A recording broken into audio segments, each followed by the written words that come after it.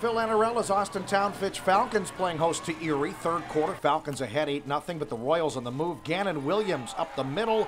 It's a 44-yard pickup all the way down to the Fitch 18-yard line.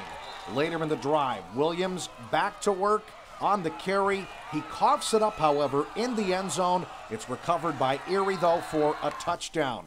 The ensuing kickoff, Falcons come up big on special teams. Anthony Colton with a 43-yard return. That drive would stall, but Fitch does get the win 15-8. The Falcons are 2-0.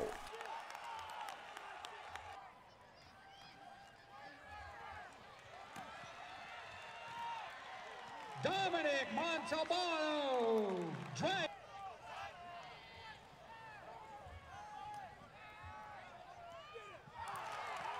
Dominic Montalbano's pass in the corner of the end zone. Incomplete.